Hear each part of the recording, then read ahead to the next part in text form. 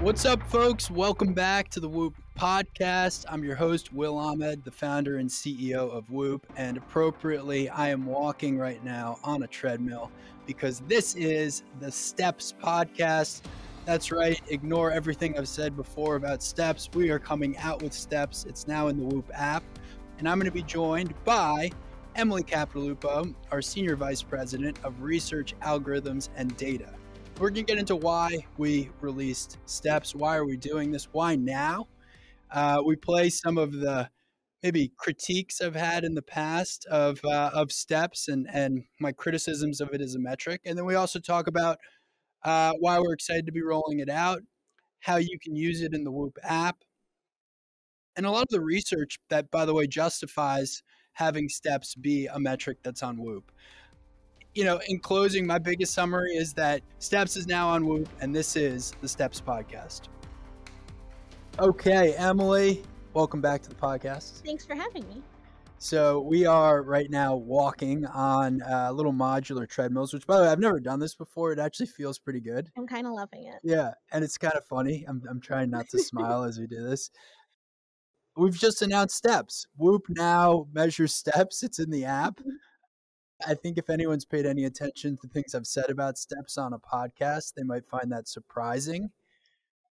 But I imagine you're excited about this. I'm extremely excited about this. This is one of our most asked for features, really across all the different demographics and user personas on WHOOP. And so we're really proud to bring people what they've been asking for. How many steps does WHOOP say you have right now? Let's check. So WHOOP is showing that so far today, I have walked 4,059 steps. Okay, I'm at 5,094, and we're going to see what we are at the end of this podcast. Sounds good. This is like an advertisement right now for these little walking machines. Yes. For those of you who aren't watching this, we have these like very small, flat treadmills effectively that really could fit under a desk and are allowing us to walk while we record a podcast indoors. Okay, let's go to a clip of me talking about steps just to kind of clear the air. In general, I think steps are a grossly overrated metric. One reason for this is that a step isn't actually a step. If I'm sitting here and thinking a lot about this podcast and waving my arm around elaborately, all of a sudden, maybe I've gone 1,000 steps over the course of an hour just because I'm moving my wrist. I mean, that's not actually a step. That's just an inaccurate metric. So, an Apple Watch or a Fitbit that tells you they're measuring steps is really just measuring the amount that your arm is moving. So that's my first issue with steps, is that a step is not a step. The second thing is a step doesn't necessarily reflect cardiovascular strain, which, again, if you go back to your understanding your physiology, is a much more important phenomenon. For example, if you were to do a weightlifting workout, that would accumulate a lot of strain on your body. It wouldn't accumulate a lot of steps. If you were to go for a long walk, that might accumulate a lot of steps, but not a lot of strain.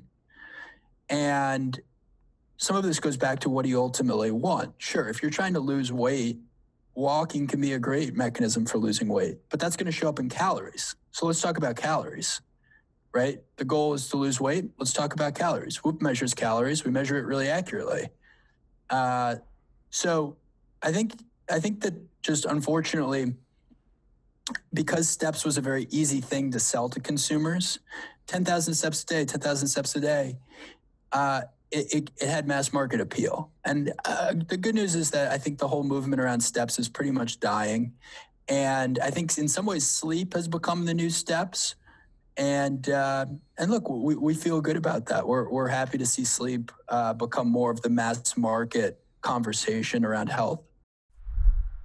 Okay, so I have to take a little bit of a cell phone and saying that Steps is dying and then obviously launching Steps. But I make some points there that I think we have to address. By my calculation, I made the point of whether a step is actually a step as measured by a wearable. this difference between steps and strain, Mhm. and then also just how in general consumers should use steps, if at all. So why don't we take those as we go here? Yeah, I think the really kind of fun or funny thing about everything you said when hating about steps is absolutely true. And yet, I'm so excited to have release steps. I'm loving step counting, which is something I never thought I would say. And I think our members are going to love it too. So that sounds really contradictory. Let me break it down. The big thing, so you talked about steps being inaccurate. Step counters have been around for a really long time. There's very good data that shows they are, in fact, largely quite inaccurate. They've gotten better over the last decade since Whoop first came out and first decided we weren't going to be a step counter. They're a lot more accurate, especially as you start to think about layering in information beyond just trying to look at accelerometer signals, which can easily get tricked by like, oh, you're kneading bread, right? I've heard stories where somebody kneads bread. Everybody was making sourdough during the pandemic, and they get like 17 miles worth of steps, over the course Right. of doing that motion. Or, I think that when you think about, it's sort of easily tricked. You talk about that. We've done some very clever things in filtering our own data in order to avoid that. And so we didn't want to do steps at all for a long time. And then when we first talked about doing it, you said, we're not going to do it unless we can do it incredibly accurately. True. And proud to say that all the data we've collected suggests that we're doing it incredibly accurately. So I think we've solved a lot of those is a step concerns that you had originally raised, and that were fair to raise in reference to those other products as they existed a couple years ago. Okay, so let's now say we're measuring steps accurately. Why should I care about steps versus, say, our beautiful strain metric? So I think that was the other big learning for us, was that when you talk about steps versus strain is an infinitely more useful metric. I 100% still stand by that. Great. But steps and strain are actually not a good and a bad version of the same thing. They're actually very orthogonal, meaning they're measuring different things. And there is at this point enough existing literature that shows that the different things that they're measuring are both very important. So as you kind of talk about in that clip, the sort of a major limitation of steps, especially if you're trying to use steps as your strain metric, is that it just sort of says everything is equal. If I'm running, I can get 2,000 steps to the mile. And if I walk that same mile, I get the same 2,000 steps. And we know physiologically that those aren't equal. Now add in all the other things that you could do. You could have a heavy backpack on. You could be walking upstairs versus flat, all those different things. And steps sort of compresses those all into a step is a step, which isn't true. Strain captures that like some steps I work harder to do than others. And so I get credit in strain for the harder steps more than for the easier steps. Yeah, and I'm glad you talked about that, because I think in my defense of being extremely critical Yeah. of steps historically, one of the big themes was I was defending why we measure strain Yeah. versus steps. And look, the big reason I changed my mind on this, and we as a company have changed our point of view on it, is just to say, well, maybe it's not either or. Yeah, I really don't think it is. And I think, an important thing about this release is that we didn't replace strain or change strain in response to releasing steps. It's just another dimension that's helpful to understand your day. The other sort of big shortcoming with steps that strain does a great job capturing is that not all activity involves steps, right? So steps works great for, walking and running and even things like soccer and potentially CrossFit or whatnot. But, if I swim, I can swim a mile, which is a tough workout, 0 steps. Right. And all those other things, 0 steps for weightlifting, 0 steps for, all kinds of things that we know are really important in the activity lives of our members. And so strain was designed to be sport and activity and modality agnostic. It does a beautiful job at that. When we were creating our hero metric around, am I doing enough activity? Strain was a way better version of that.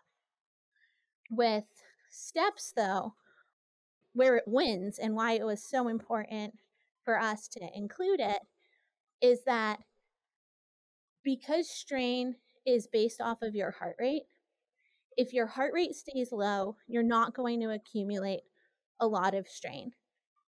But you can, especially if you're more fit, do a lot of movement. And that movement tends to get captured in steps. And doing a lot of stepping versus a similarly low strain where you just like stayed on the couch or did nothing all day are physiologically very different too. And so we wanted to make sure that we were capturing that range of low intensity activity, a lot of which involves walking or taking steps, so that we could capture when are you moving around, walking around a lot, and physiologically, how does that manifest in terms of how your sleep changes, in terms of recovery, versus days where you didn't accumulate a lot of strain because you truly didn't do very much. Yeah, I think that's well said. I mean, I think the other piece, just now from having started measuring steps and been using it on Whoop for the past couple of months, it is like a motivating metric. I mean, of course, we've always said you can only really manage what you measure, but having a number that just you assign to how much you move every day, I found personally more useful than I was expecting. Yeah. And I was always someone who used to exercise on most days, so I kind of figured like, okay, well, the strain of that is really all I need to know. But to your point, you can have these days where you have a high strain or a low strain even, and it's sort of independent from how much you moved. And as someone who'll do like a big weightlifting workout, say with my trainer in the morning, and then otherwise be super sedentary all day, this has kind of gotten me off my ass to like, take some walking meetings Like or, this one here. do something as ridiculous as record a podcast on a treadmill. And like, it's rewarding to see that number climb.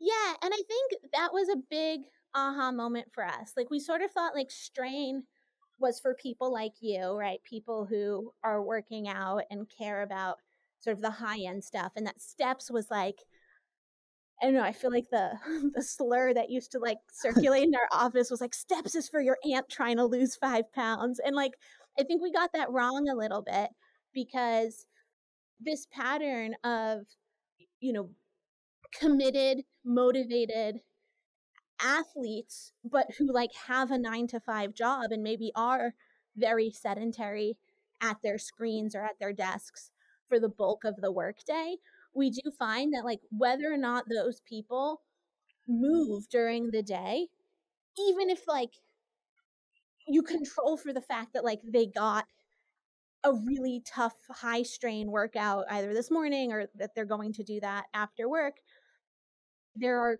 additional benefits that we see that are measurable in our data if you also made an effort to move during the day. And so what we've seen as we've been beta testing steps internally in our office for the last couple months is that people are doing silly things like this. They're taking more walking meetings and they're, walking around the office or, taking little breaks to stretch, doing different things to kind of play with their step count, but that they're also reporting, feeling better, sleeping better, being more focused, a lot of cognitive benefits without actually changing their workout behavior, without having to break a sweat. And so we started to look at this data as there is this important dimension. People are inherently motivated by step counts, and we can help capture this thing that like, if I work out really hard, I get my 16 in the morning. I think too many Whoop members are going, okay, I'm like good for the day. I hit my strain goal. And then they give themselves permission to go and sit for 12 hours straight. And that sitting for 12 hours straight is actually inherently unhealthy for us.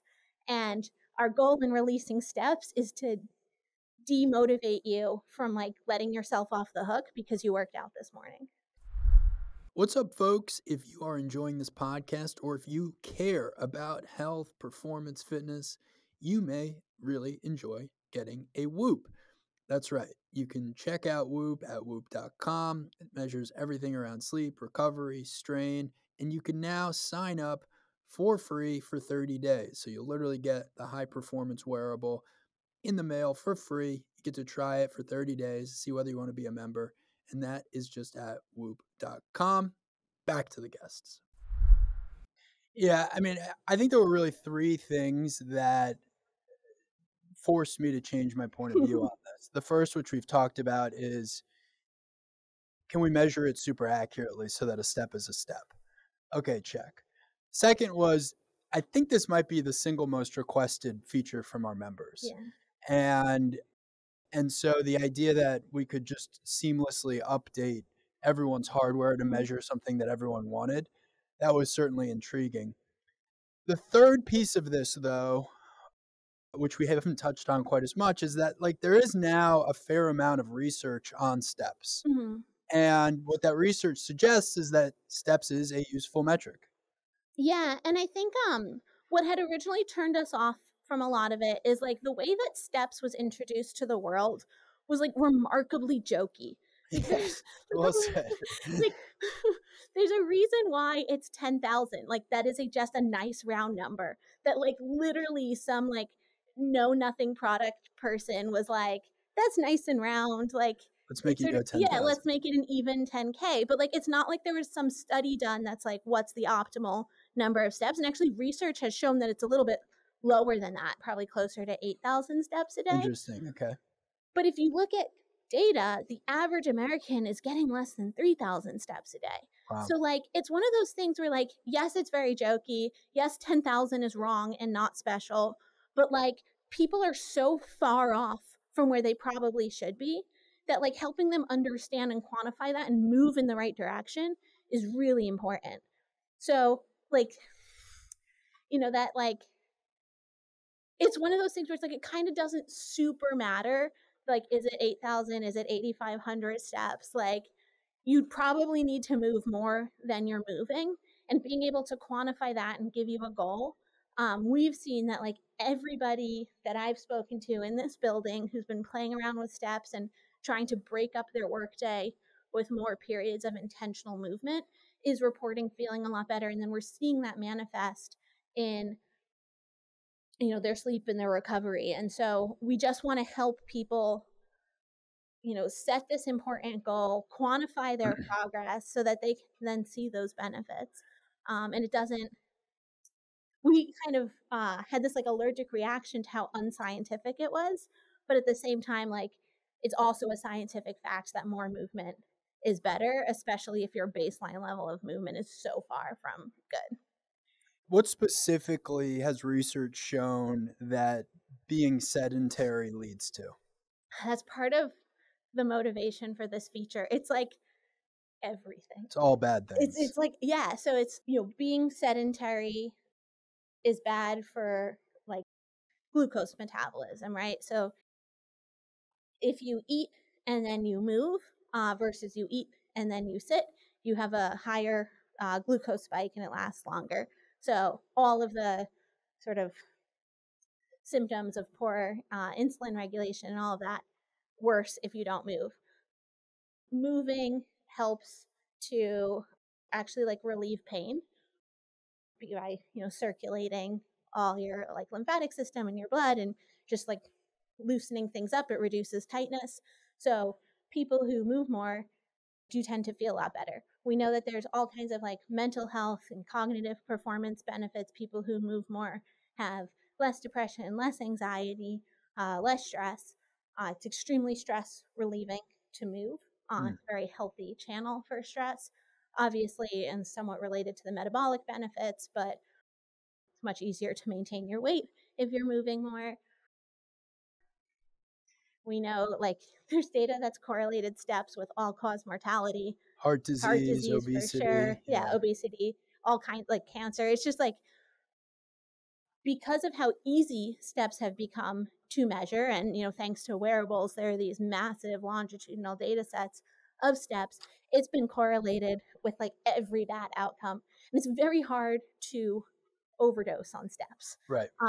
Certainly you can get into something unhealthy. You probably shouldn't walk 22 hours a day, but for almost everybody on the planet, you can't overdose. More is better for most people. And so we would probably all benefit from moving more frequently. So not just thinking like before work, I'm going to try and walk 10 miles, but also how can I break up my work day with like micro periods of movement. Okay. Well, so to summarize, we realized we could do steps really well. Our members really wanted it, and the research supported it. So here we are. We're now rolling out steps.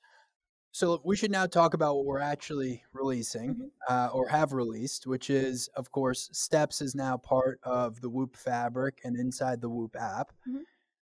First step is everyone's firmware should have been updated. Just for in layman's term, what does that even mean for people? Yeah, so you get a notification. You probably are used to getting these every couple of weeks or so in your app where it'll say new firmware update available. If you happen to have clicked this over the last couple of weeks, you might already have this firmware. If you can see steps in your app, you already have this firmware. If you're wondering, hey, you said this thing was released a few days ago, why can't I see it? It means that you didn't update your firmware, so you want to go. You're going to go into strap settings. Go into strap settings, which is in the more part of your app. Go to device settings, and then you can go to advanced and see firmware check. If you click firmware check, you'll see a blue circle fill up, and it'll say either no new updates, which means you already have the latest and greatest firmware, or it'll prompt you to update, accept that prompt and update your firmware. This is because our step counting algorithm lives on the strap itself, and so without the new firmware, you can't have this algorithm. And just to reiterate, this is, I think, just a principle of WHOOP, but we like to try to continue to update your hardware in real time. And the fact that we're literally changing what WHOOP can measure based on a software update over the air, I think is pretty cool. It is pretty cool. So once you have steps enabled, you'll notice that just like strain or just like calories, all day long, starting from when you wake up, you'll see your steps accumulating in real time. You can also look at steps for an individual activity. So if you go for a run and you want to see how many steps you had in that run, you can look at it for just that period of time. And then... And just on that point, I've actually found that kind of fascinating in its own right. So I play squash, I play tennis, I'll play golf. And these are activities where seeing steps creates another dimension. The strain of my golf is not something I actually spend that much time looking at, but knowing that, one golf course was 8,000 steps or something is actually kind of intriguing versus another course that was less. And then similarly for squash matches, it's actually interesting to see how much I've run around the court independent from what my strain metric was. Because there might be days where I've covered more ground, but the match actually wasn't as hard because maybe I was moving efficiently or my opponent wasn't playing as good of shots. Yeah. And I think we might discover that steps is useful in interesting ways, right? Like if you're moving less within a game, that might be, a good sign that you're more in control of the ball or something like that. And a data point that becomes something. And so steps is now going to live within a lot of activities. And so you can now, if you add an activity and you label it, you'll most likely see steps within it, unless it's some activity that I very obviously wouldn't include steps, for example, weightlifting. Yeah. And you can also customize it. So, you can move it to be one of your top 4 metrics, so it can live right there under your dials alongside strain. You can move it up and down on your key statistics list. And then, of course, any day you can tap on it and look at a trend. Today, if you're looking at this, maybe you're not going to have more than a week's worth of data, so you can only see a week trend. But over time, you'll be able to look at it over a month, 6 months, and see how it's evolving. Yeah. We've also given you the ability to set a personal goal around how many steps you want to hit each day, and you can see your trend relative to that goal through your weekly plan, how often you're achieving your step goal. So feel free to make that as ambitious or as not ambitious as you'd like. If you want to get a little bit competitive, I'll share that the average WHOOP member is just over 8,000 steps a day. Well, that's pretty good, actually, Yeah, if you think about, WHOOP members versus the world. Yes, so we're about more than double the average person, which says something amazing about all of you, so congratulations. And if you're wondering what that means, if you wanted to have like a little bit of a mental model, roughly 2,000 steps makes a mile. So on average, Whoop members cover about 4 miles a day. Yeah. And of course, there's a pretty broad distribution. I mean, we've got runners who are doing many times that, but yeah. So, Will, I think one thing that might be fun is to take a look at our phones see right how now. many steps we've gone all of a sudden from here. See who's done more. So I've got 6,066 steps, which is just about 2,010 steps from where we started. What about you? Okay, doing some quick math. I am at roughly 1,900 steps. So you've got me a little beat. I feel like that's because you started before me, maybe? No, I think you and I were walking at the same speed, but you're quite a bit taller than I am. And so you're going to cover the same distance in fewer steps. You've got longer legs than I do. And so that's where, this mental model of 2,000 steps to a mile is very loose. And, your stride length is going to change that quite a bit. So one of the reasons why strain is better than steps. Well, look, for folks listening to this, enjoy steps. Hopefully you appreciate that. We're going to continue adding more functionality to the app. And Emily, thank you and your team for making it happen. Yeah, thanks for having me. And I hope you enjoy the feature.